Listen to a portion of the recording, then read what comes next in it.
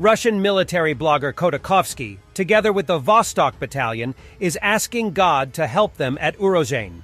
It seems that some kind of a small Kursk bulge has formed in the Urozhaine area, shelling from all sides, as if the outcome of the war depends on this unfortunate village. We are already tired of crawling along the bottom of the trenches today. But what about the guys in Urozhaine itself? It's hard to even imagine.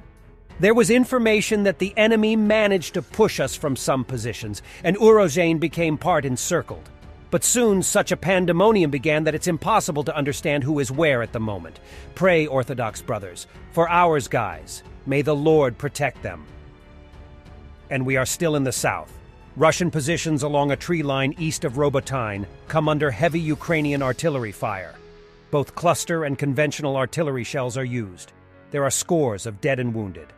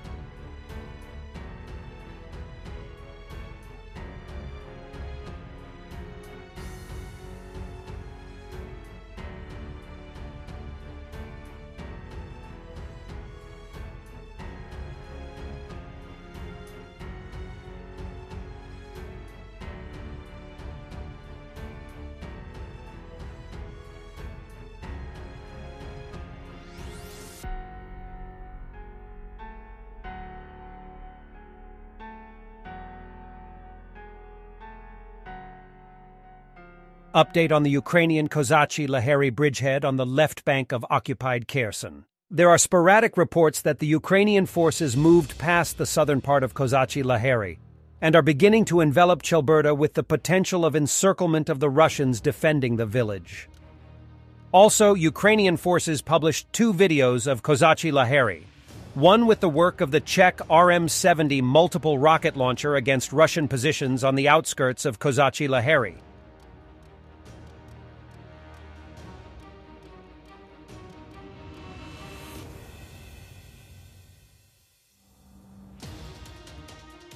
And another one with destroyed Russian BTR from the same place, but another time of the day. Ukrainian Special Operation Forces are clearly working in the area. They always did. It's just a new form of their work now.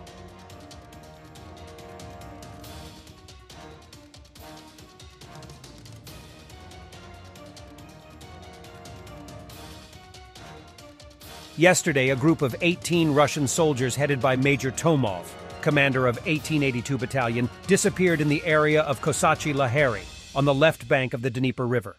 Tomov's group was reportedly ambushed after Ukrainians captured a radio station and requested support. The group apparently had mobile phones with detailed maps of Russian positions in the area.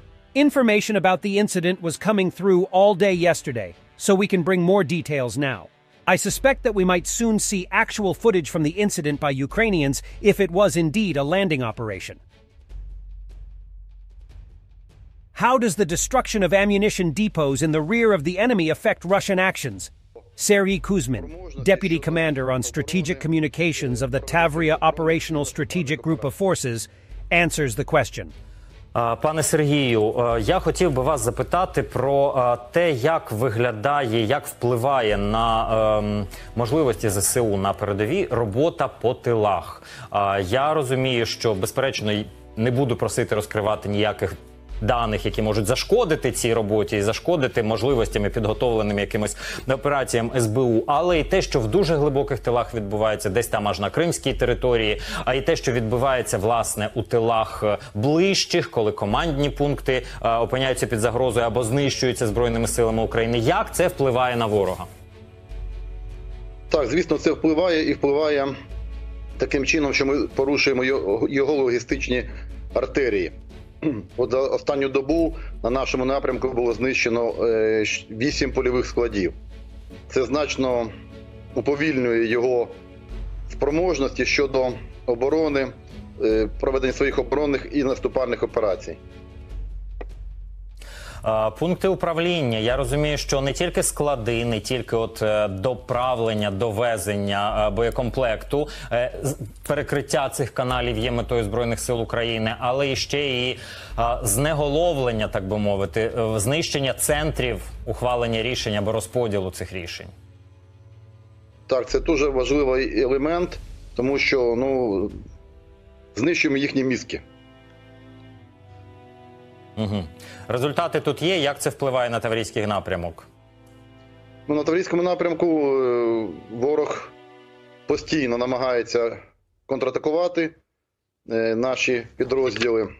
У нас триває на Мелітопольському та Бердянському напрямках наступальна операція, а на Авдіївсько-Мар'їнському напрямку триває в нас оборонна операція, в ході яких противник намагається, на Авдіївсько-Мар'їнському напрямку противник намагається вийти на адмінкордони Донецької області, що йому не вдається, і наші сили оборони успішно тримають оборону і намагаються також контратакувати противника.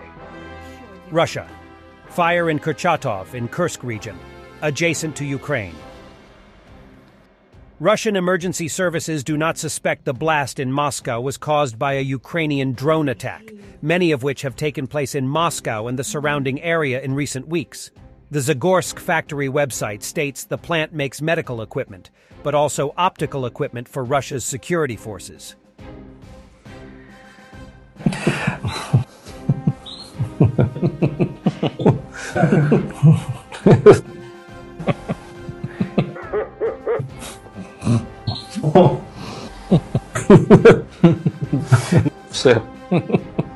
There are as much as shit of those in Russia.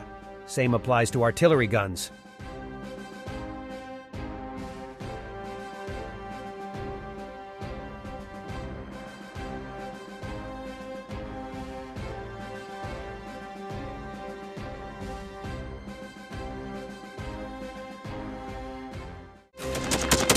Thanks for watching, and don't forget to subscribe. Also, if you want to support Warthog Defense, please become our member and get early access to new videos, exclusive members-only videos, and become administrator in comment section. The membership link is in the description. Rescues every day. We had a guy last week, it's 6 rescues in 6 days. You know, he's doing the job every day.